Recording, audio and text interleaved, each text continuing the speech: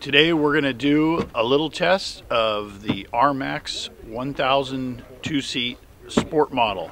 New tires, new shocks, new color, new wheels.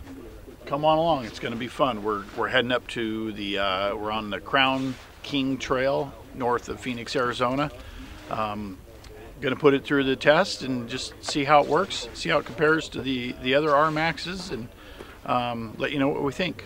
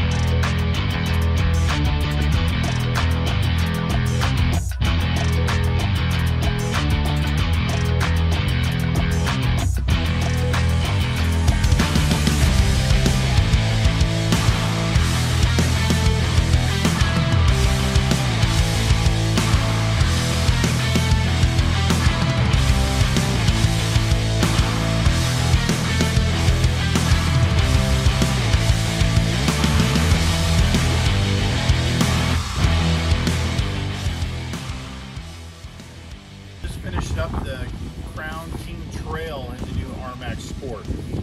What we noticed, the tires are way grippier compared to the stock Maxxis Carnivores. Under acceleration and braking, excellent. We even threw it in two-wheel drive just to see if it would get slippery like most cars do, but really good traction all around on the tire. Really stoked with the performance. Super durable. We hammered about 30 of the miles in really sharp rocks and didn't let up, and haven't sliced a sidewall, haven't had a puncture. Really stoked with that. The shocks, they're really set up for going really fast and doing really hard, like hard bumps, hard rocky sections. So we actually softened them up a little bit. We went about 5 turns out on the slow speed compression, which kind of gives it a little more body roll, a little more comfort at slow speed. And then we also did 6 clicks on the high speed compression, just so, you know, if you're not jumping it, which we typically don't jump them, it's a little plusher landing than the way they're set up stock at about 12 clicks in or out, right in the middle. Overall, really stoked with it. I mean, definitely is a step above the LE models and the XTR models. We do wish it had the GPS, but there's room for it, or you could put an aftermarket GPS in there in its place, which is it's cool that they have the spot.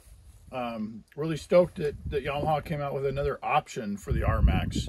You know, you have the XTR with the winch and you know, the better skid plates and things like that.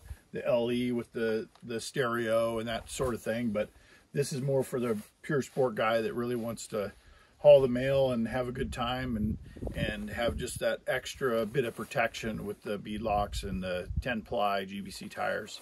Really stoked with it. We're going to write this up for our March issue of UTV Action. You can check that out. Either subscribe or check it out online at www.utvactionmag.com.